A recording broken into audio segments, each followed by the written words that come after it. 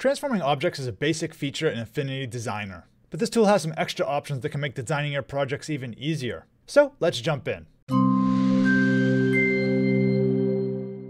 What's up guys, it's Trent, and today we're talking about the transform options in Affinity Designer. If you've used this tool for any amount of time, you're probably familiar with the basic options of resizing and scaling your objects and even rotating them too. But there's some additional features of this tool that can help speed up and add some flexibility to your workflow.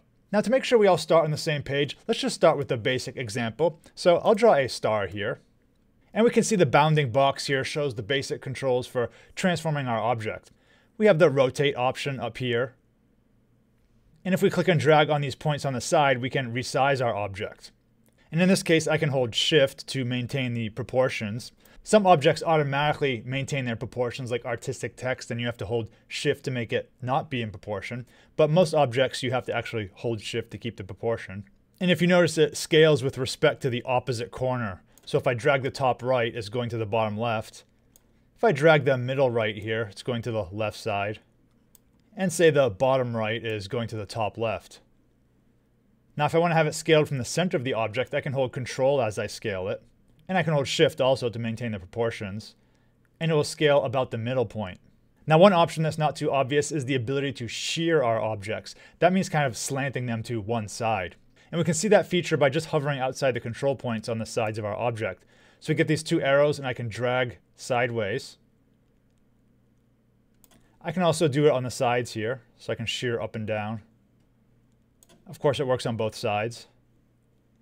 So that's a less obvious feature there that's pretty handy.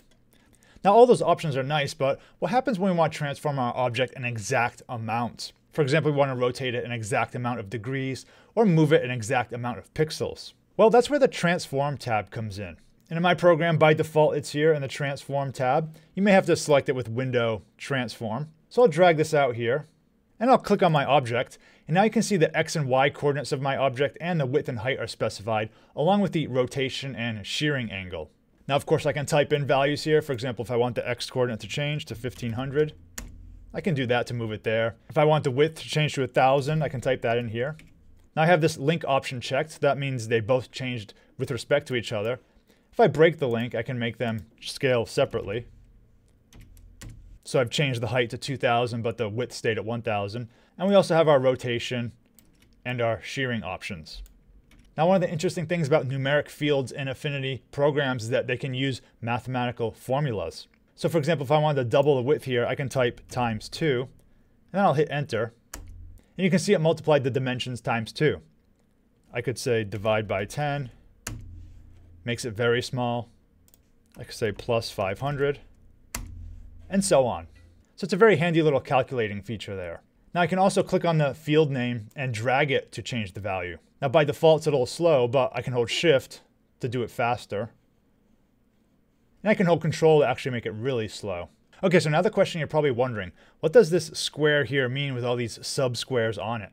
Well, there's actually two pieces of information on this square. One is the bold square, which tells us where our reference point is. And the other is the white square, which is telling us where our top left corner is. So let me set another reference point by clicking somewhere. So I'll click this top right corner. So you can see now the top right one is bold. And what's going to happen now is if I rotate, you'll see I'm rotating around the top right corner of my square. Let me undo that. If I click the bottom left, now the bottom left one is bold. And if I rotate about that, you'll see I'm rotating around the bottom left point. So the bold square is determining which points on your bounding box the operation is being done to. Now the white square just permanently represents the top left corner of your object, so that's useful if I rotate my object totally sideways. So the white square is here, that's because the top left corner got rotated down this way. I can rotate it back to the original position. And you can see as I rotate it, this square keeps track of where the bounding box is. So the white square is just a reference point so we don't get disoriented. Now let's do an arbitrary shape just to show you how that will work. I'll just create something random here. Now I want to do this random shape just to kind of reiterate the concept of a bounding box. You can see my shape is very irregular, but ultimately there's a rectangle around it. So if I click the bottom right corner here and I rotate, you can see it's rotating around the point on the bounding box. So we can see how we can rotate around points on the bounding box, but what if we want to rotate around an arbitrary point that we decide? Well, that's where the concept of the origin point comes into play. So let me get a little bit of a simpler shape again. Let me do a star. I'll move the Transform tab away. We won't be using it for this. Now by default, the origin point isn't visible, but it is this option up here, Enable Transform Origin. So if I click on this, now you see there's this point in the middle of my object.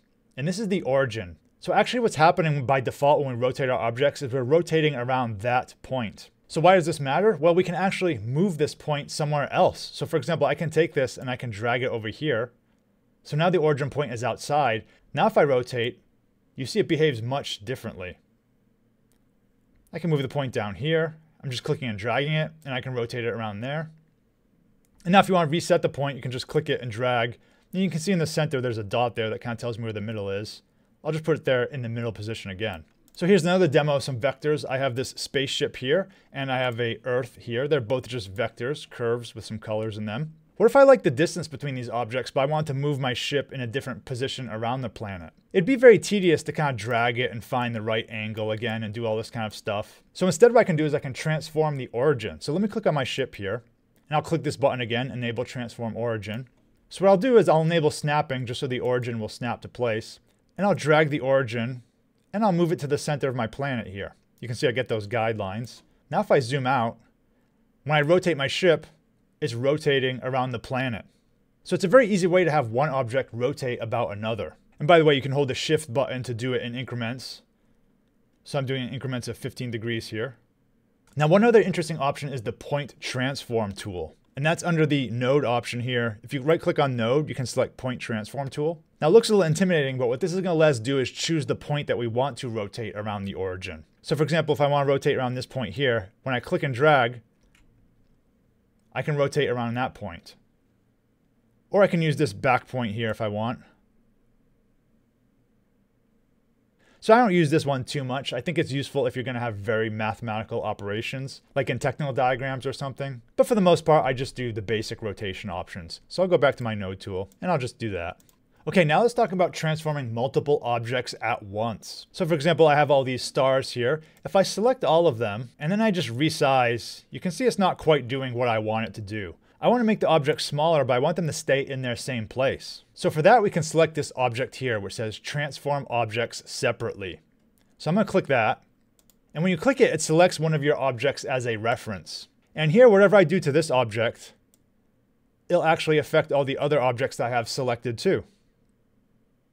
So you can see I'm resizing this one, but all of the objects in my selection are getting resized. If you don't like the object that it gave you to control, you can actually alt-click on one of the other ones. So I'll click on this one. And here I can resize this one, and it'll affect all of them. So maybe that one is more convenient for you in your design. You can also alt-click on the layer menu here too. And choose it that way. Now it also works for rotation, so I'll select all these objects here. And again, I'll just enable Transform Objects Separately. And if I rotate this one, you can see they're all rotating. I can resize also. So everything is being operated on, but around its own origin. Now, if you want to get really crazy, you could also transform the origin. So I'll do that. If I drag this out here, and if I rotate it. So now you can see they're all moving in a circle here. So it's quite a powerful tool for transforming multiple objects at once. Now, a very close cousin of the transform feature is the power duplicate tool. That allows you to easily put objects in a circle like this design here. If you want to see how to do this, check out my video on the power duplicate tool. I'll put a link to it right here. If you have any questions about this video, of course, feel free to leave a comment below. Thanks for watching, and see you in the next video.